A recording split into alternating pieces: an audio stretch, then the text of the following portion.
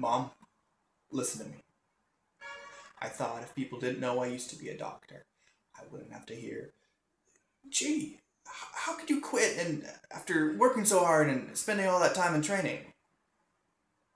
I don't tell them over there. I know why. It won't let me forget.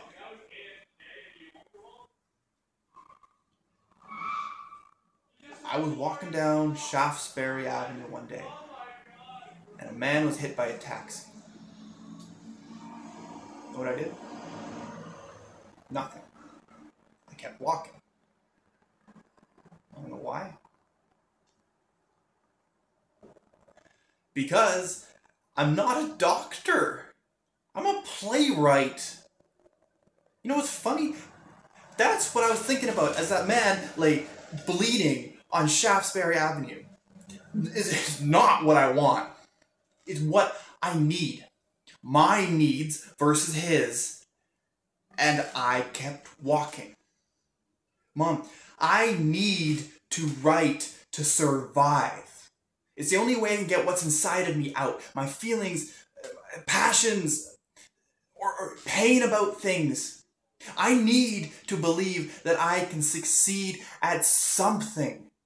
And writing is what I believe I can succeed at. Nothing else matters. Happiness, whatever that is, seems to be irrelevant. Mom,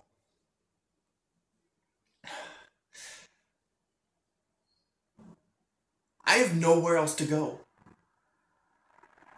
I don't have a life outside the confines of theater. It's where I live. It's what I live on. And it terrifies me because I don't expect anything more out of life than that.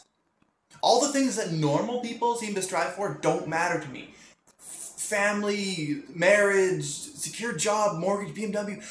Like, once it might have, but not now.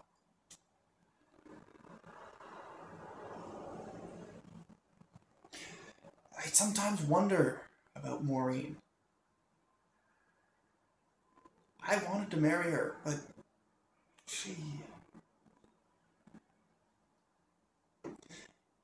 she was just another casualty on Shaftesbury Avenue.